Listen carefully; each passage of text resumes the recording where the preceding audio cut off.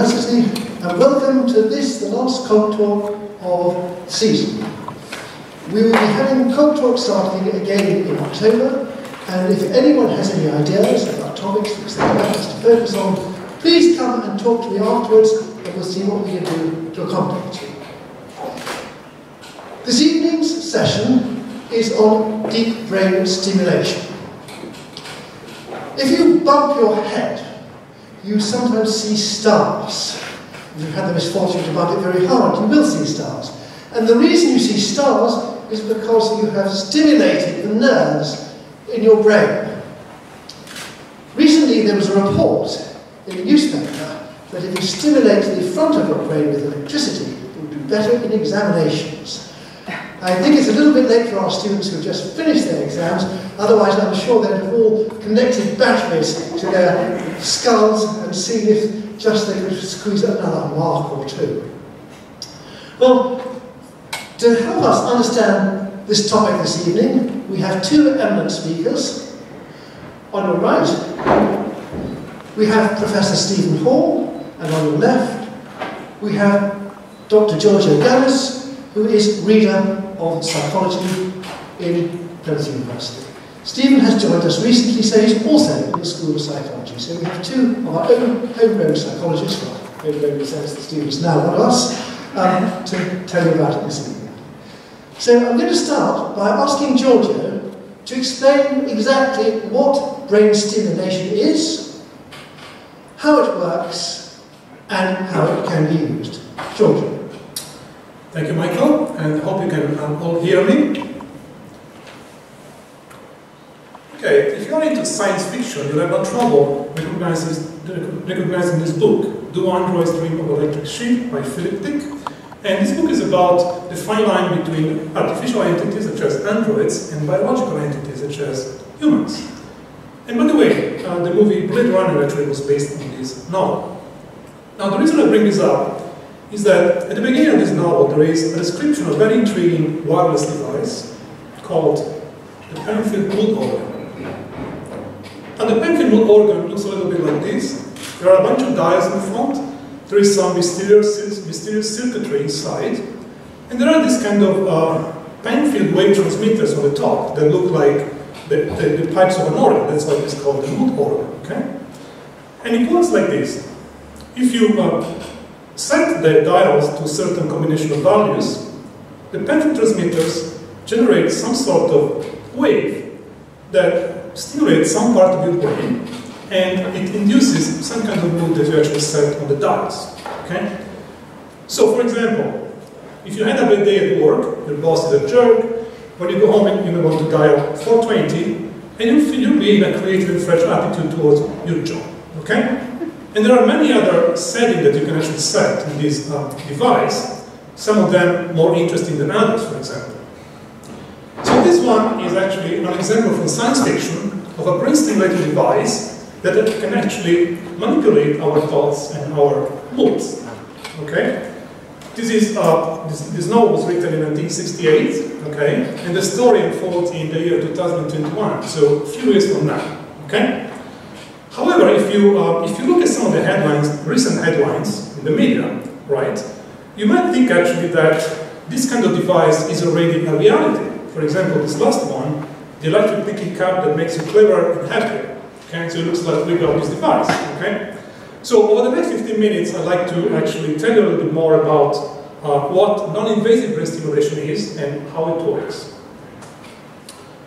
Let's start with how it works. There are basically two ways of doing brain stimulation. The first one is through electromagnets, and it's called transcranial magnetic stimulation, TMS. And the key principle is very simple. It's based on the principle of electromagnetic induction. If we pass a current through this magnetic coil here, to this TMS coil, it generates a magnetic field, which in turn generates a secondary current in nearby conductor loops, in this case, the neurons in your brain. Okay? And so basically, if I give you a pulse that is strong enough, I can actually get some of the neurons to fire. Okay? Remember, the neurons talk to each other by sending packets of information, which are action potentials. Okay? That's why, if I actually stimulate your visual cortex back here, right, you can actually see some flashes of light. if I stimulate your visual cortex, your motor cortex, up here, I can actually have your fingers move. This is a non-invasive technique in the sense that we don't have to cut your hand open, okay? It all happens from the outside.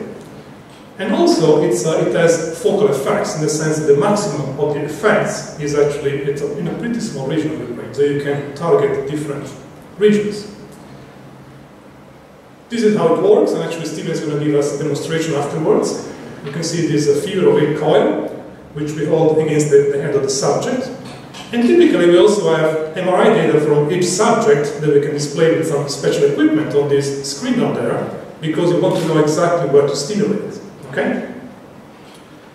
The second way of doing brain stimulation is actually even simpler, and it requires basically injecting currents directly into the subject's head. Okay? And it's called transcranial electrical stimulation. This is the basic idea. As you can see, it's very simple, right? It's just a 9-volt battery here, okay, connected to the head of this person. In reality, you also need some other circuitry here to keep the current constant and to limit it, but that's the basic idea, okay? To inject weak electric currents into the head of the subject. Now, it turns out that the way this works really is by altering the firing probability of neurons. Okay, so if you have neurons that are close to the positive pole of the battery, the neurons are going to be firing a little bit more. It's going to be more easier for them to fire. If they're actually closer to the cathode, the negative pole, actually it's going to be a little bit more difficult for them to fire. Okay, and again, it's a non-invasive technique. But this does not mean that you should just now go home and try doing that, because you can actually hurt yourself if you actually don't control the size of the electrodes and the intensity, the duration of the current. You can actually damage your skin. Okay?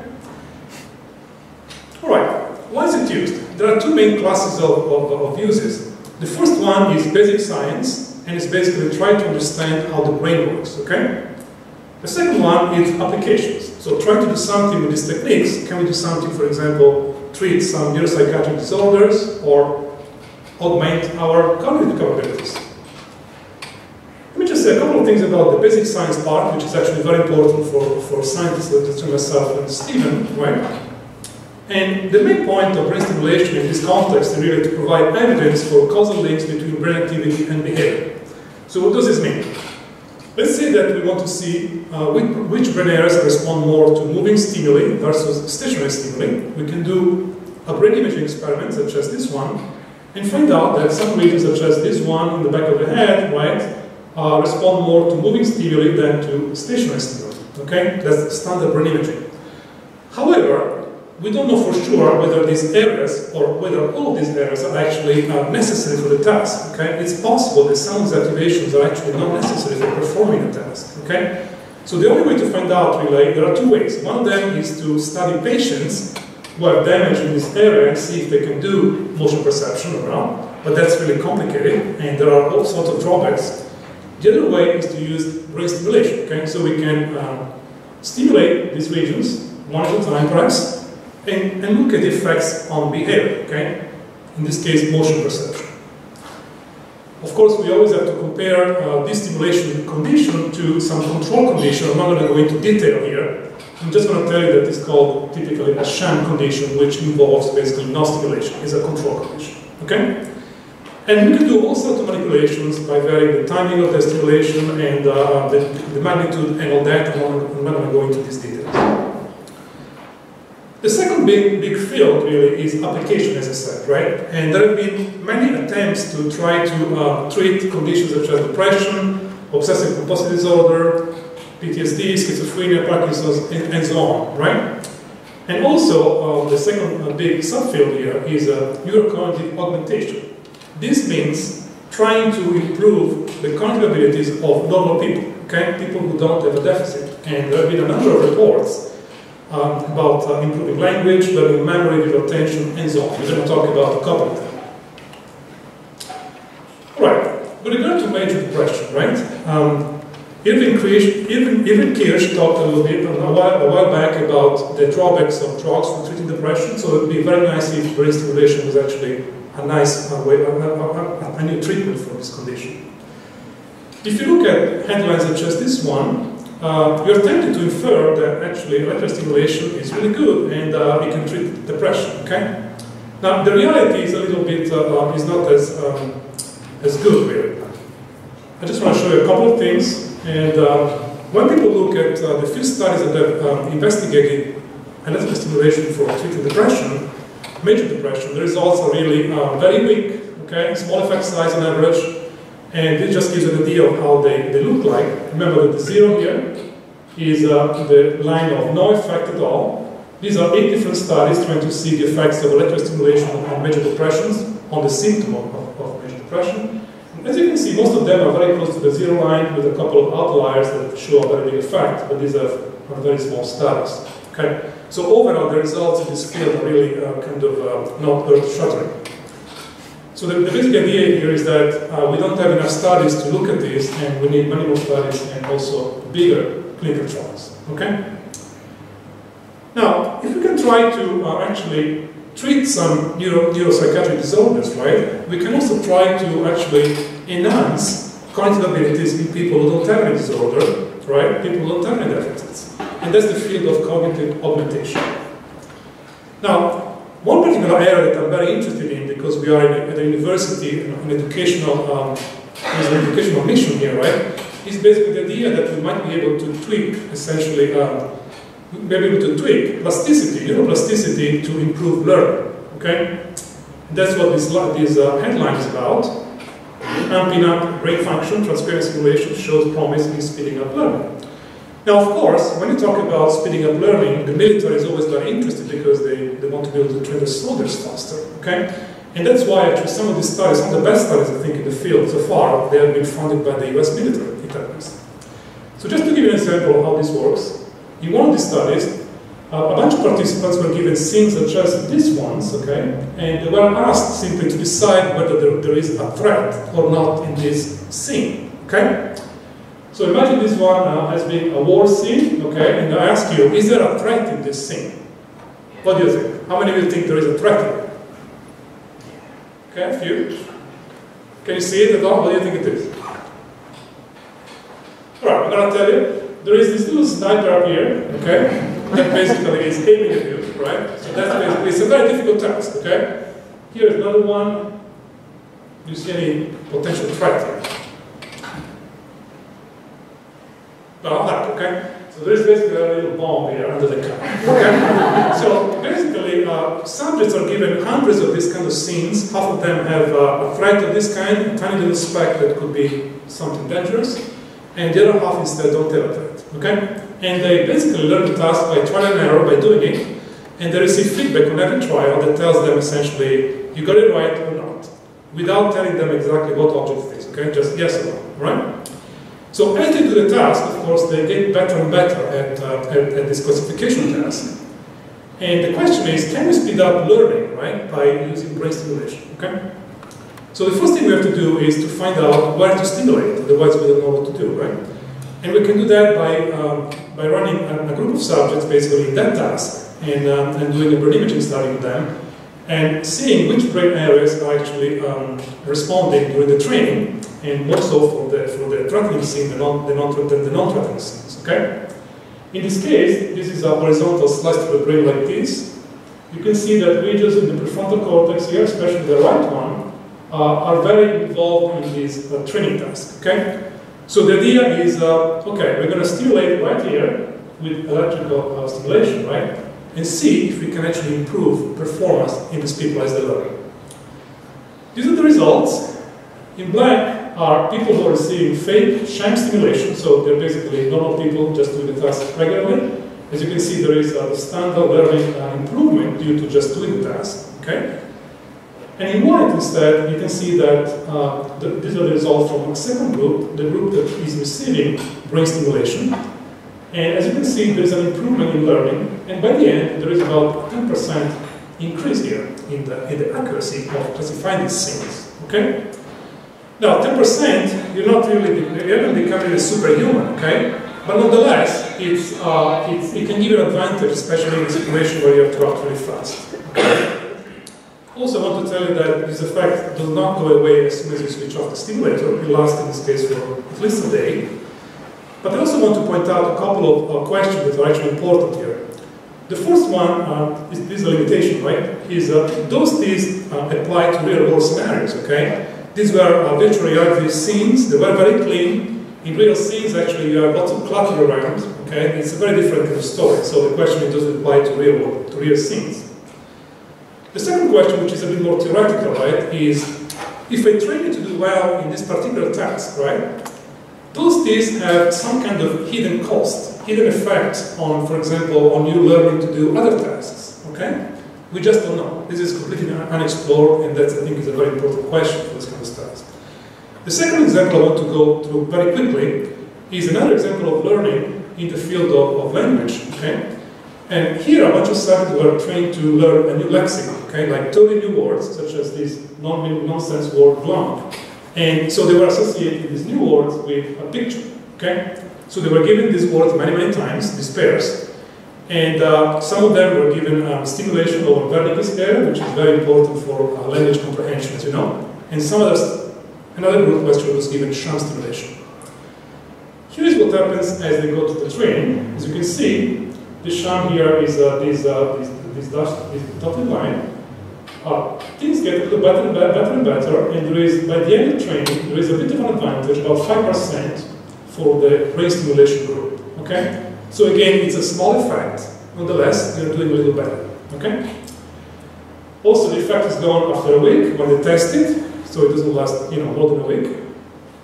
And also, we have the same question as before. Does it apply to real lexical acquisition when we have hundreds or thousands of words to learn, right, with a new language? And also, very importantly again, does this impair some other language abilities? For example, if you know a second language, do some of your memories about the other language kind of start getting degraded? We don't know that. Okay, I think it's a crucial question. Okay, so there are actually many more examples that I have time to talk about of learning in various domains that improves as a result of brain stimulation to different areas. Okay. And the thing I want you to remember here is that you don't get anything for free, okay? If you just sit on your chair and get stimulated, nothing happens to you really, okay? You have to do some work. And what happens here is that you're getting more gain for your effort, okay? Now, when we talked about the clinical applications, right, that was a case in which we were trying to help somebody with some kind of an illness. And in that case, obviously, the ethical considerations are pretty clear-cut. The cost-benefit ratio is typically very low because the benefits are very high, okay? When we talk about cognitive augmentation, such as in this case, we're actually trying to improve the cognitive abilities of people who don't have a deficit, okay? And so the ratio, the cost-benefit ratio is a bit different, and there are a bunch of ethical issues that come up. And I want to just very briefly describe a couple of them, okay, before I'm done. So the first one is safety, obviously. When you talk about brain stimulation, the first thing that comes to mind is really, are we going to get a seizure, right? Okay? So there's been a lot of work on this, and actually, if you do things the right way, there is a very small risk of seizure, right? If it's done in people without contraindication, for example, pacemaker or metal in the head, or if you have a history of seizures, obviously you can't use these people, right? And if it is done within the safety guidelines, okay? Both for TMS and electrical stimulation, researchers have spent a lot of time compiling very detailed tables, safety tables, to make sure that people are not in danger. Now, I think there is a second safety issue here, which is not really much discussed, and it is the following one, right? Are there any adverse cognitive effects that perhaps we're not able to pick up with our tools, or perhaps we have to wait a few years before we can pick them up, okay? So can brain stimulation impair desirable cognitive abilities? And I think this is pretty much unknown, and we need to do more studies on this issue, okay? The second one is the issue of unfairness. We saw this when we were talking about drugs enhancing cognition, right?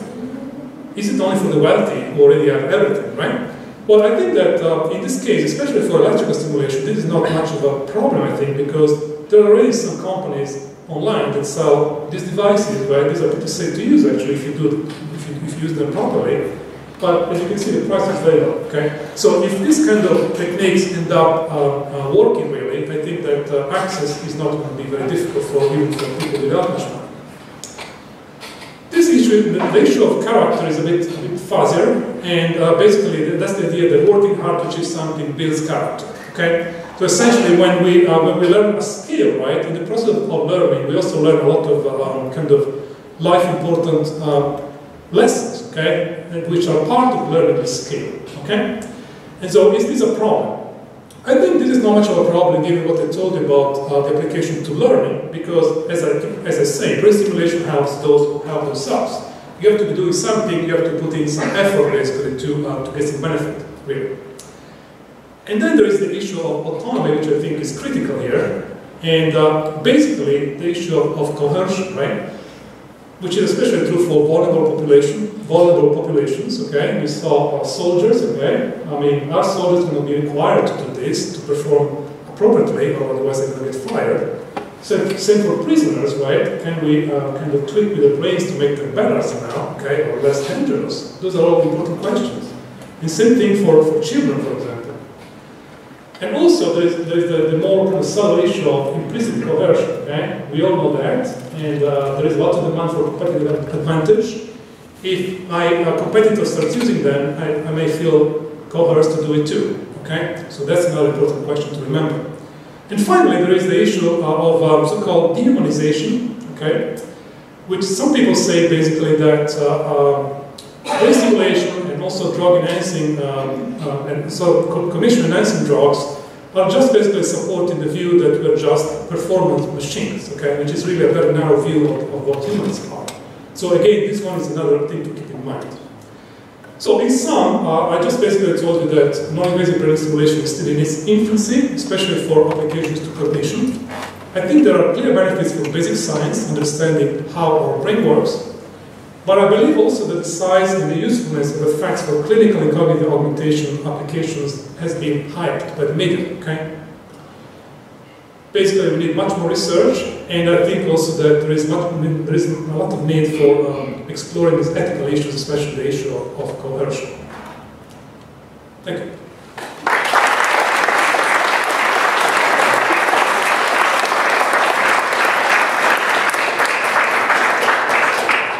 Well, thank you, Giorgio. That was a very balanced talk.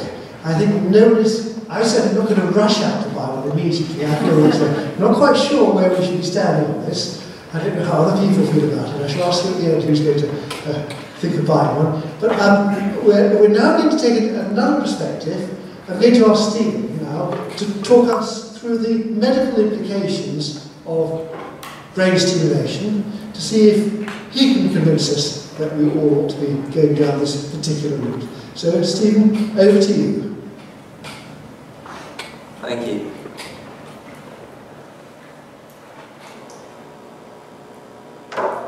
Thanks, Giorgio. That was a great introduction. Made my job much easier. It's really nice to be back. Thank you for the invitation, and back to stay, which is very nice because the sun's shining. What I'd like to do is to try and give a perspective on this, which starts to include some of the medical implications, applications, if you like. When I was trying to figure out how I should start this talk, it was about a month ago, and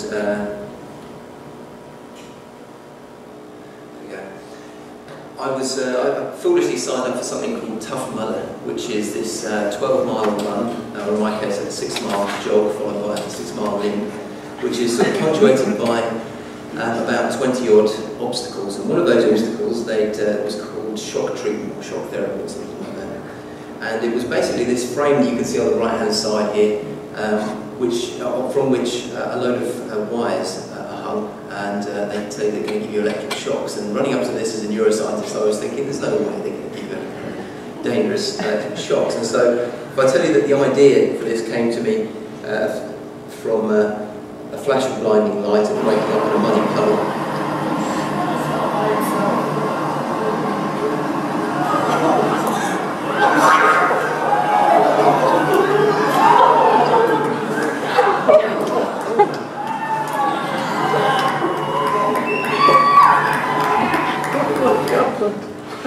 So I thought I probably shouldn't start by encouraging you to go out and find something to stimulate your brains with, because as you can see, it's not generally a good idea. There's some kind of specificity that should be included in this.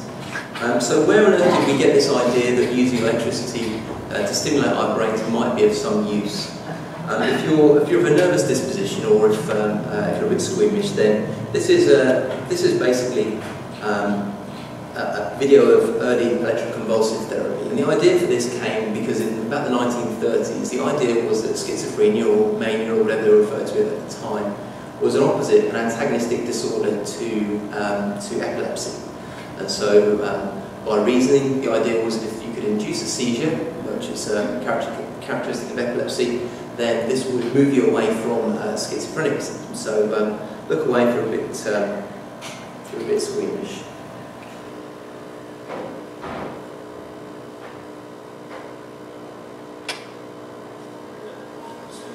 Sorry.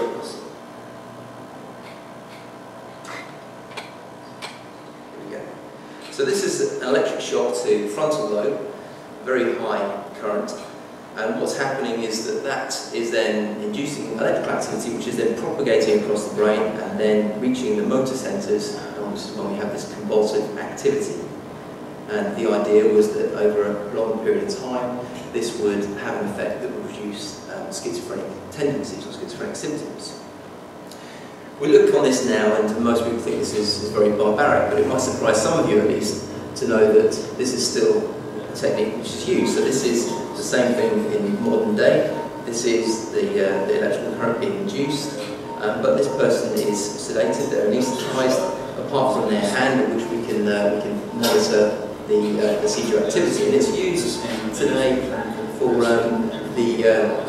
the treatment of depression when drugs are not effective, essentially.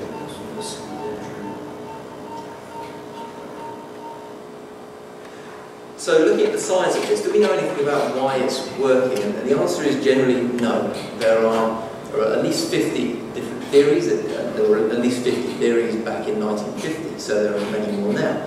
We have some ideas, and these theories come under different headings. There's overlap between them. Psychological theories of fear, of regression, moving back to an earlier stage, punishment theories, amnesic theories, so impairment of memory, neuronal loss, neuronal growth. Neuronal growth actually has quite a bit of evidence to show that that actually does happen. Changes in network activity, changes in thresholds, changes in neurotransmitters. But overall, what we know is that it's not specific. It's not specific in terms of the cells that it targets, or the brain region that it targets, or the activity that it tries to mimic. It's not trying to mimic any activity. It's a fairly blunt tool. So, in terms of trying to relate this to what we're using in the techniques that we're showing, how does it relate? So, firstly, we're hoping that we're getting a lot more specificity, as Giorgio says. We're trying to target specific brain regions in the first place. Then the amplitude, the size of the currents that we're inducing. So in ECT, it's around about an amp or just under. And electrical stimulation test, it's about 10,000 times smaller than that. Deep brain stimulation, about 100,000 times smaller. And TMS, about 1,000,000 times smaller. And the reason why this is possible is because we're actually acting on specific subsets of neurons, specific parts of your brain to elicit these activities. And so I'm repeating myself here if you were in my last CogTalk, but it's important to understand how the brain is made up. It's effectively made up of neurons that are clustered into communities, and these into larger communities that make up the brain regions responsible for your vision, for your movement, for hearing, and the integration, the communication between these different networks is what's responsible for your experience, for your life. What we do know is that these communities, these populations, they oscillate, they have particular rhythms to their firing, and so I'll do the same thing as I did last time. So imagine that you are a population of neurons, and give me a round of applause. Great, it's all good for the editing. So now imagine you're neurons and follow me. So this is a slow oscillation, slow brain.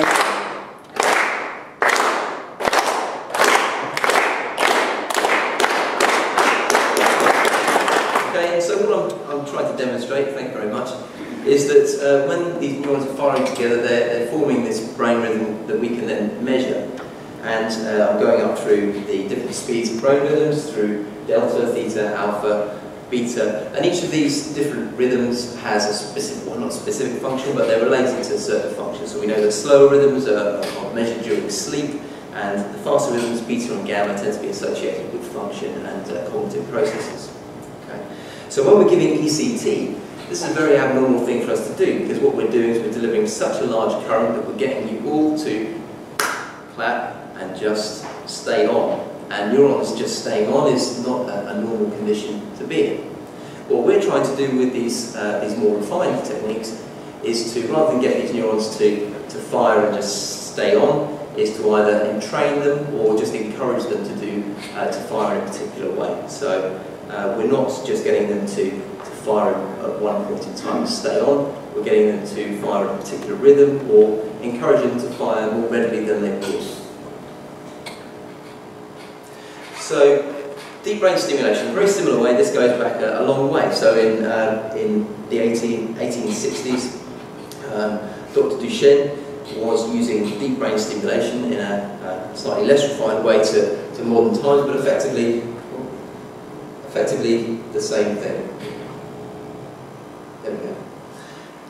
And the only difference between these two things is surgical practice and the refinement of the approach. So I'm struggling with the mouse. So the technique here is putting an electrode into the brain, and this is in a Parkinson's patient. We know that in Parkinson's disease, certain parts of the brain, deep brain structures, there's a loss of neurons. And what we're trying to do is to compensate for the activity that occurs because of that loss of neurons. What we tend to find is that beta rhythm that I showed you before tends to be augmented, tends to be enhanced. And what we do is we put in a very fast stimulation, about 125 times per second, and that seems to ablate this beta rhythm and has an improvement in function. I can show you that here. So this is a patient before deep brain stimulator is turned on.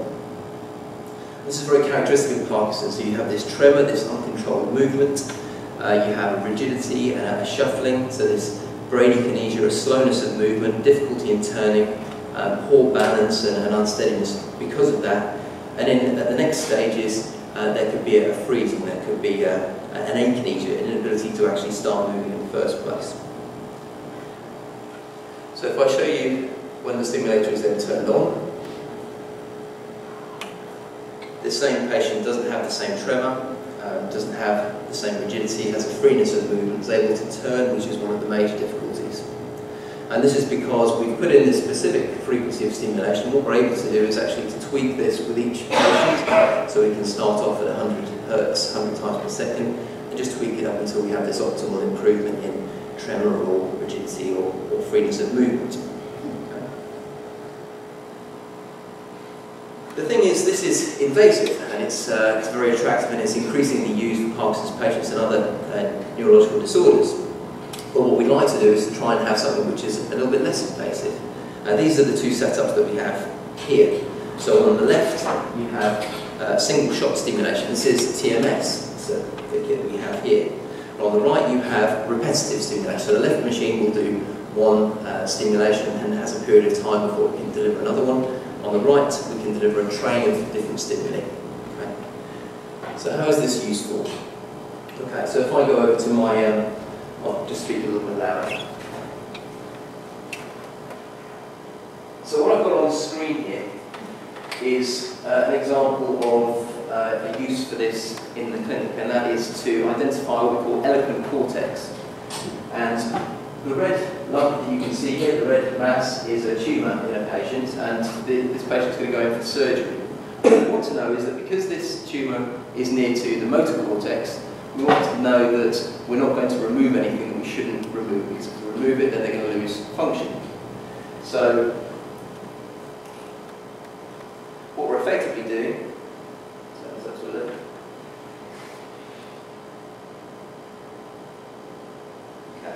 so what we're effectively doing is stimulating and seeing if we get a movement, or in fact we don't even need to get a movement, we can put electrodes on in various parts of the body and see whether we can get a response. And we know that if we're getting a response, that part of the brain is doing something which is still functional. Okay, so see if we can do that. What I'm going to do is just put this over my motor cortex. I'm hoping it's on my motor cortex.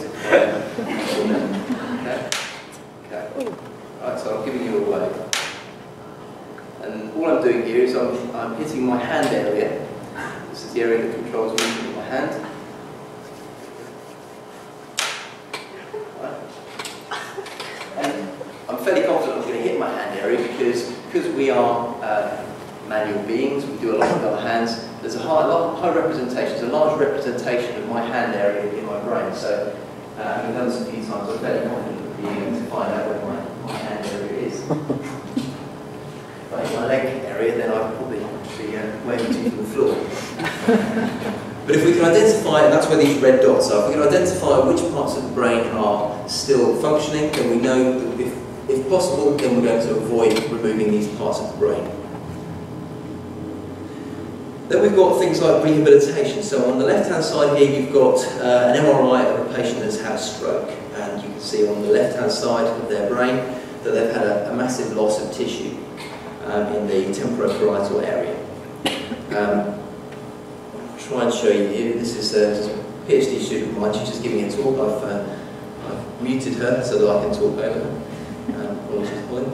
So what you can see is a patient who's had a stroke on one side, and you can see that the hand that relates to that impaired side is very much slower. So their right hand on the left-hand side for you, very much slower than the unimpaired side. Now, that might seem like a very simple thing, but one of the things about this is that it's not just that impairment on the impacted side. It's what happens on the good side that's important as well. And what we're beginning to understand is that there's a compensatory activity, there's an overcompensation, if you like, on the good side.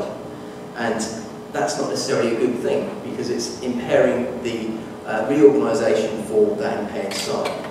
And so what we'd like to do is to, as well as enhancing the good side, we'd like to try and suppress the bad side. Oh, sorry, scratch that, reverse it. So, as well as enhancing the bad side, we'd like to impair the good side, if you like. And that's why we can start to use things like this impairment approach to improve function on our impaired side. So,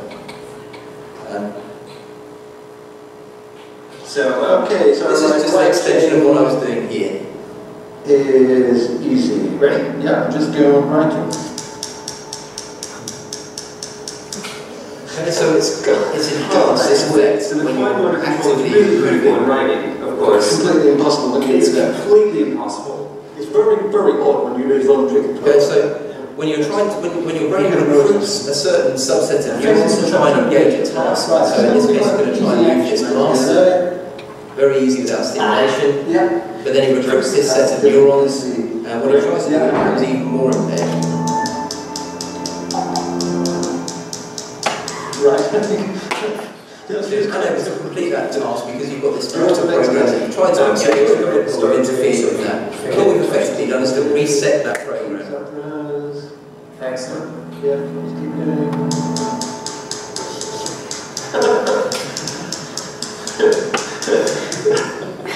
Right, so one of the things about this though is that stop doing the stimulation and the effect stops. That's not much good for us in terms of rehabilitation. So what we're trying to do is to find something which is a little bit longer lasting. And so the reverse is actually true in many cases. The problem with electricity is that it's bad for you if you happen to run into something which then shocks you and you fall down in a place full of muddy water. But if we're trying to stimulate in a way that has a particular effect and then have a longer lasting effect, that's actually very difficult to do. It's very difficult to stimulate the brain and have that effect last longer than just a few minutes. And this is because the brain is a very robust machine. You see the guy that's running, and actually that wasn't me doing the running, I just looked a lot like that when I did that. You can see that he's completely switched off, he falls down, he gets up, and instantly that his brain is back where it was before. It takes a few minutes to figure out why you're face down in a puddle of muddy water, but actually you're up and you're up again. So we're trying to develop techniques that can give us some longevity. And this is something which we've done, so this is called theta burst stimulation. It's actually just a fast stimulation that we can put on for about 40 seconds. And what we found is that it has an effect for up to about an hour. And this is one of the things which is starting to be be looked at, and it's a much more physiologically relevant stimulation. What you can see is in the top right-hand corner here, so the top left is just a schematic of the stimulation. It's some person sat in a chair instead of standing in front of you being stimulated. The top right-hand side here, you've got the effect of the stimulation. So this is before stimulation. Just look at the red line. These are responders, and I won't go into the fact that there are responder participants and non-responders. Some people who do and some people don't respond.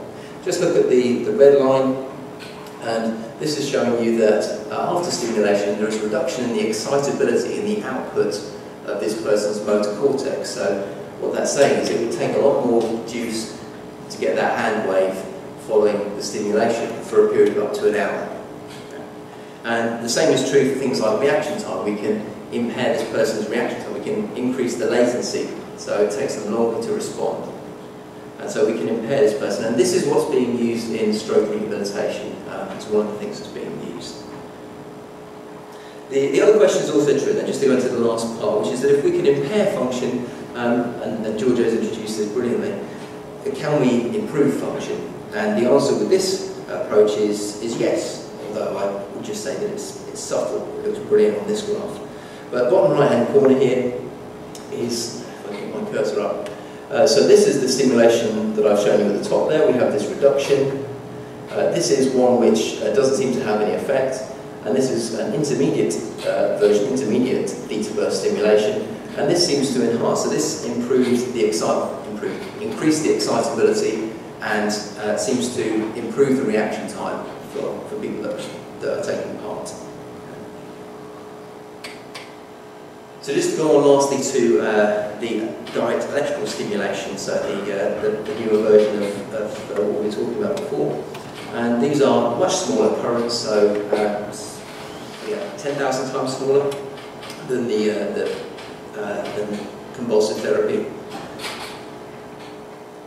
And what I'm going to show you here is that, as I've said, we've got our motor cortex, and as you've probably seen, I've stimulated this side of my brain, and this hand is responding. We have what we call a contralateral system, where the left-hand side of my brain controls the right-hand side of my body, so for you. And so, if we look at what's going on in the motor cortex, in the hand area, we see that we have this beta rhythm, that rhythm that I showed you earlier on. That's an ongoing activity of the neurons that are in that part of the brain. If we look bottom left-hand corner down here, this is the ongoing activity. This is this beta activity that's happening in you right now. So when you're at rest, or even if you're holding something, this is what's going on. Okay, so this is what's going on. When you go to make a movement, this is this period here, it's around 0, you have a desynchronization, you have a switching off of this beta rhythm. So it turns off, and what we see is we have an increase in much faster rhythm. So basically what that's saying is that those neurons that are in your motor area, they're at 20 times a second, they're firing whilst you're at rest. When you go to make a movement, they jump up to about between 70 and 90 times a second, and then afterwards back down to 30 times a second. And so the idea here is that this paper has looked at is that if 20 Hertz is to do with a hold phase, then if we stimulate at 20 Hertz, will that promote a hold? Will that stop you from moving quite as quickly or with quite as much force? And then conversely, if we stimulate at the faster frequency, can we induce the brain, can we try to push it into a phase where it will move a bit faster with a bit more force? And that's what these dots are showing here. So in the bottom right-hand corner, you've got these blue dots are showing when you stimulate at 20 Hertz at this beta frequency, you're promoting this hold phase, you're promoting somebody not to move. When you stimulate a little bit faster at the 70 Hertz, you're increasing the force or the speed at which people can elicit force during movement, and that's the difference. So the idea is that in the paper, this is actually a subtle effect but significant, that if you stimulate at a certain frequency, at a certain rhythm, then you can get the brain, you get the person to do something which is associated with that rhythm. Okay. And just some final food for thought. So the idea of stimulation for treatment, I think DBS is proven. RTMS works, but is short-lasting, and that probably has to do with the fact that actually, even looking at the rhythms that I'm talking about, that's a big oversimplification of how the brain works. It's just a starting point. Great potential for diagnostics. We because it's much quicker, much cheaper than sending someone to a big neuroimaging lab to get an overview, but we still require an MRI for this, and great potential for research. I won't go into that because I think Giorgio's covered that very nicely. So, thanks very much.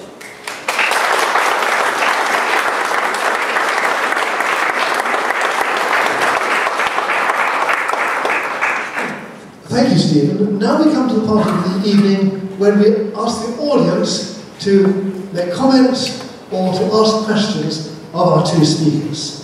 So who is going to kick off with our first question? We always have to begin with the first question, so come on, someone. Be brave. We've got, yes, at the front, Bill. Excellent, thank you.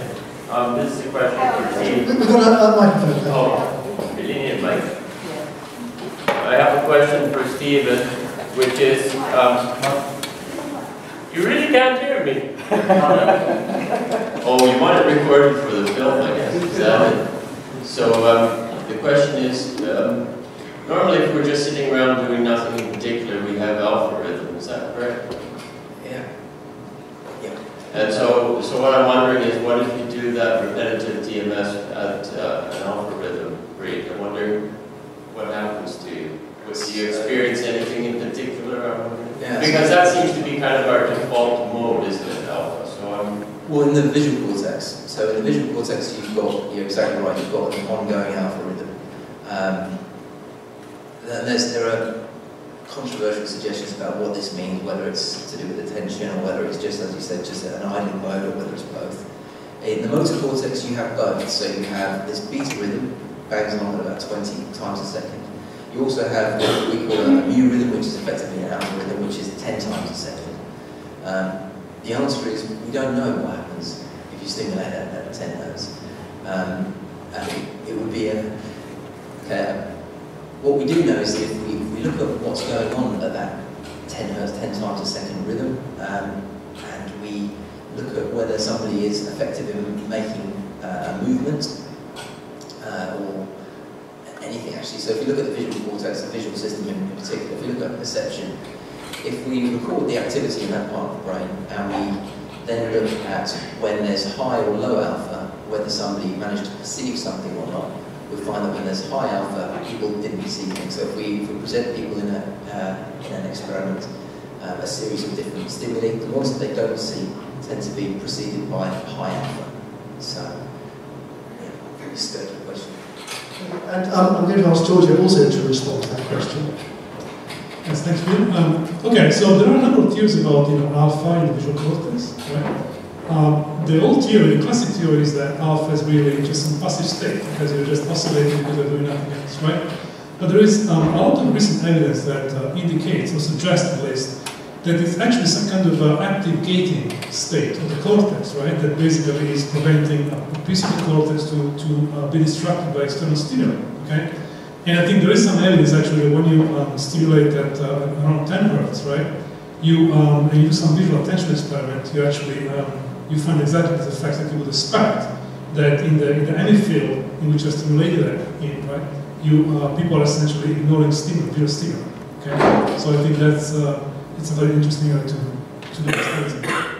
So just to repeat what you said, so if you give the stimulation, they tend to do worse on the task. They ignore the stimulation. Yeah, if there is like a standard attention task, right, where you have to detect things. Yeah. Good, thank you. Now we have a question further back. Tim? A very different question. Taking an evolutionary approach. Why would interfering with our brain improve its function? In evolutionary terms, why aren't we operating near our maximum? Why would the idea of an external our brain improve learning? I'll ask Giorgio about that first. Yes, that's actually a question that is often asked, and that I ask myself that, right? So we had, millions of years to optimize brain kind of design, right? Why isn't it doing already that, right? And I think that if you think about it, right, you can also ask why didn't we develop wheels, right? Okay, for locomotion, right?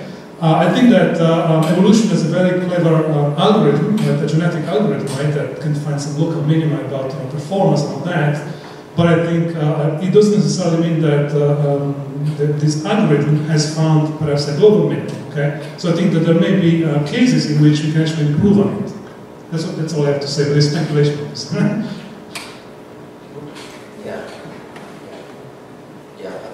I think I agree with the question actually. So, from a general point of view, I think there's the answer I would give is there's a cost to everything, and the things I've been talking about with, for example, the beta gamma. So, if I'm holding my glass, then I've got a lot of beta. If I'm putting it, the second I try and put it down, I've got a lot of gamma. If I try and promote either one of those, then I'm promoting that particular condition. So if I want to hold it better, then I'll put in some beta. If I want to put it down better, then I'll put in some gamma. It's a very simplistic explanation of that, but I think the answer is that there's going to be a cost to whatever we do. So generally, from what we've got so far, I don't think that's wise. It's very marginal any improvement that we can get. But I would also agree with Giorgio in terms of the general improvement. I think there's a reason why evolution occurred. That's selection, and perhaps we don't have the same pressures for selection presently in order to help us to improve any further. Just going back to that. So it struck me with your images of companies selling these products already to improve our learning, but they're not out there looking for the costs. These companies who are going to strap a battery to my head are not going to be looking for the potential costs of this product, they're looking for the benefits. There may yet be costs. Yeah. We don't know. Is there anyone actively looking for the costs? Yeah, okay, that's a good question, right? So I think that's one additional point I wanted to make, that there may be some hidden costs, right? As I said, this is a very recent kind of application, right? So we haven't really followed people for like 10 years or something.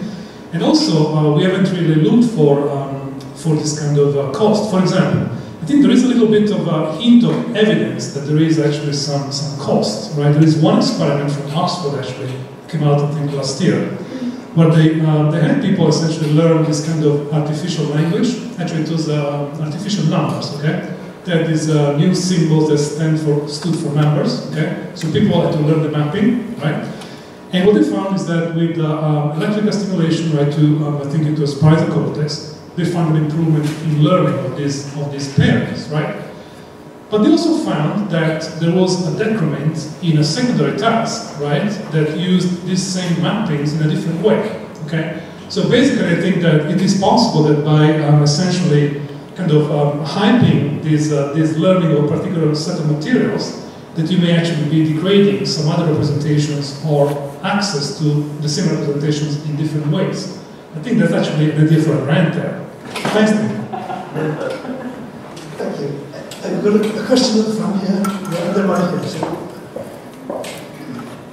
Every few years we have lots of newspaper headlines about the effect of mobile telephones on the brains of young children and so on. I wonder if you have a view on this. Actually, I don't have a view. I keep reading the same headlines that you do, and at times I've been trying to read some of the papers, and it always looks like somewhat inconclusive. Some paper says there's a risk, some paper says, so I have not really meaningful things. I can't really answer that. I was going to say I can't really answer that. I mean, lots of colleagues in the past that have approached us from in vitro right the way through to in vivo human studies, strapping mobile phones to see some funny looking posters. But no, I don't have an answer. I don't think we yet know enough about what's going on in terms of that kind of local activity. I think we're only intuition to give you an answer. Thank you, so I suppose we all keep going with our mobile phones. Thank you. We have a question at the front, and then just at the front first, and then we'll go to the back.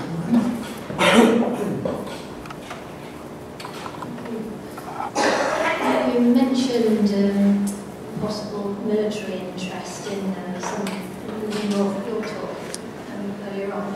Do you consider that there is any risk that taking, in theory, taking this sort of work to its ultimate conclusion, you might be able to have a whole program of these various stimuli being applied to human beings who would then be sort of automata to be used for military purposes and controlled remotely. Well, an excellent question. So are we going to see killer humans be stimulated by the way the electrical, etc.? Yes, very good question. It's a very good question, and I think it's, well, first of all, I want to say that all the stuff I talked about, that all the training with those scenes, right, that have threatening scenes versus non-threatening, was all funded by some branches of the military in the US, okay? And all the stuff I talked about is stuff that we can talk about. Who knows how much of this stuff is going on that is classified, okay? So we don't really know about those programs, okay? Nobody knows, okay? And the other thing I wanted to mention is that they're basically creating, super soldiers is a little bit of the holy grail of the military. That's always what they're trying to do, okay? So every time there is a new drug or a new system that could give some little bit of performance boost to US soldiers, right, they're going to go for it, okay? Now, you're asking basically, is it possible that perhaps the military now can, do something to soldiers' brains so that they're more motivated, perhaps, to do their mission? Is that what you're asking more or less? No, I mean controlled without any will of their own, so they become weapons in effect. You mean after they join the army or before? Either. I mean, their presence is exploited. Okay, well, I think, here I'm just speculating, right? But basically, I feel like, after you join the army, there is like an entire system that is going to try to keep you locked in, okay? There's like a culture there that is going to try to, you're going to be, essentially, become part of a team, okay? So I don't think they need any brain implant or brain stimulation to stay in the army, okay? If you're asking, before going into the army, I have no idea. I mean, I would just be very surprised if there was a program of that sort, right? There is definitely, I think it's probably easier to do that by means of cool ads and video games to convince people to go into the army rather than doing something to the brain directly, right? But I'm pretty confident that, if they could, they probably would. That's my idea. So the question is, will we be seeing automata who are controlled by buttons being pressed by military generals sitting in rooms and turning the soldiers into killing machines? Yeah, absolutely. No, is it possible? Yes, absolutely. From a technical perspective, you have to know what the code of the brain is, and then you have to be able to replicate it. You have to be able to interfere with it.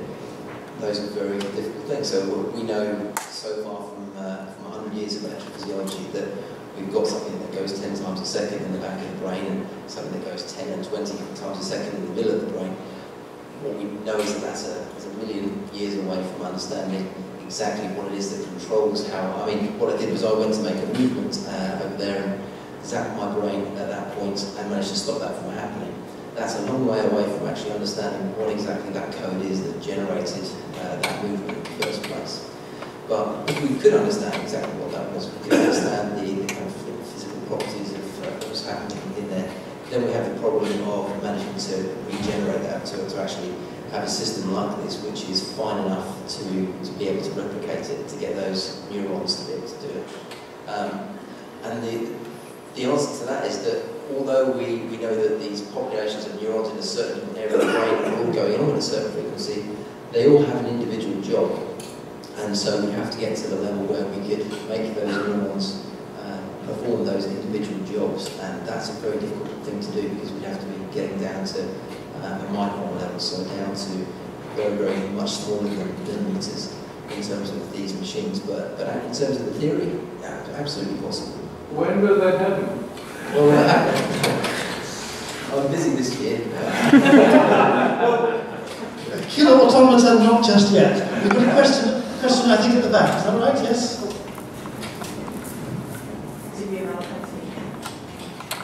that is a question more on the social side of the transcranial direct current stimulation. Basically, I just finished a master's in robotics, right? And the most surprising thing I discovered this year is that there's a whole community of roboticists that, because robotics components are so cheap right now, okay, are doing basically research on their own, like private research, okay? And I myself was about last year to build one of the devices frying the brain, right? And it's very easy, there's schematics on the internet. So the question I want to ask is, are there out there communities trying to investigate the transcranial direct current stimulation?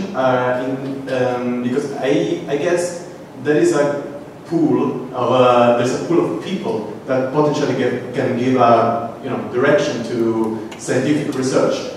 They can't do scientific research on their own, because of course, but they can give insight to their research. So there is a pool of communities or something. Okay, so first of all, I'll pass this over to Steve and then to Giorgio.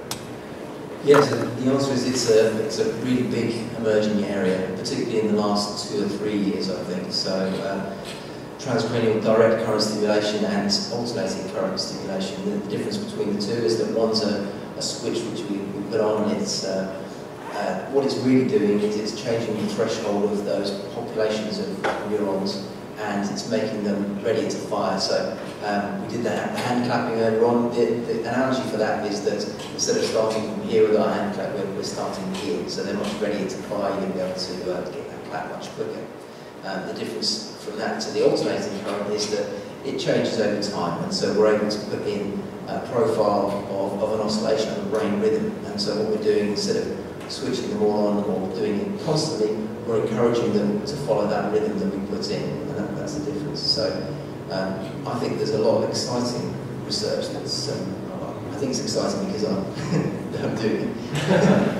No, I think there's a lot of exciting research in that area, and I think that the next step is to, we're far away from automatons, but I think the idea is that we're trying to understand not just the rhythms, but the next stage beyond that.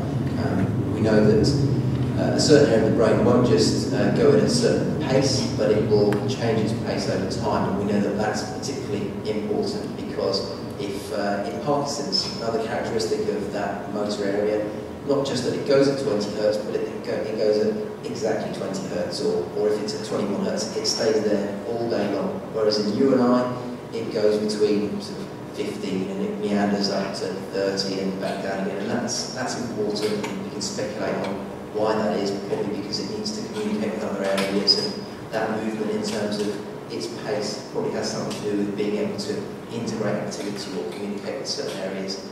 And if it just stays at one speed, then it's sort of locked off from communicating. So, yeah. Okay, Giorgio. Yes, okay, so I think that with regard to kind of social networking and TDCS, I think there are actually on the internet a number of little social networks that are interested in TDCS, okay? And if you look, there is one that is around a site called TDCS DIY, for example. Another one that is, there's a site called, I think, GoFlow, that they even have some schematics of the basic circuits and all that, you know? But you just have to basically, if you just go to YouTube, you find, probably tens at least of little clips of just, regular guys who say, I built this little thing, and now I'm trying to learn German, now I'm trying to do this or that, okay? It's, I think, at this level, it's pretty useless, because they're just, trying random locations for a couple of minutes, oh, it doesn't do anything, whatever, right? So remember that it's this kind of studies, right, are very difficult to do, in the sense that to do a good study, you always have to have a good control condition, right? Because otherwise you have all these placebo effects, right? You know the placebo stuff, right? So you always have to have like a control condition, and the subject has to be blind to whether he or she is in the control condition or the stimulation condition, okay? So it's very difficult to do these experiments. But the aspect of the question where you ask me, can we somewhat leverage all these people who are interested in TDCS to perhaps get some data? I haven't really thought about that. It's like, can we have like the Amazon, how is it called? The Turk thing we got? The automatic Turk? The one in, how's it called? Mechanical Turk, right. Can we have like a Mechanical Turk for TDCX, where we can essentially harvest data from a number of people who do the experiments? I have no idea, we haven't talked about that. We have time, well, we've got 2 more questions, and then that, so one at that, and then we say we'll leave it. I did wonder if the last chat was going to anticipate my question, which was about people using TMS and that sort of thing for recreational purposes. I have heard that it can be quite pleasurable, and I was thinking particularly about this idea of neural coherence. So there are obviously lots of ways we can entrain neural oscillations, and I'm particularly interested in speech. There's a lot of work at the moment showing that theta rhythms seem to entrain to the flow of syllables in speech. So it's about the same sort of rate, about 5 hertz, about 5 syllables a second, and we get the same sort of flow of theta rhythms. And of course, when you go and look at the actual brainwaves here, as speech itself, it's incredibly aperiodic. It's not actually, you expect to see like regular waves, and it never is like that.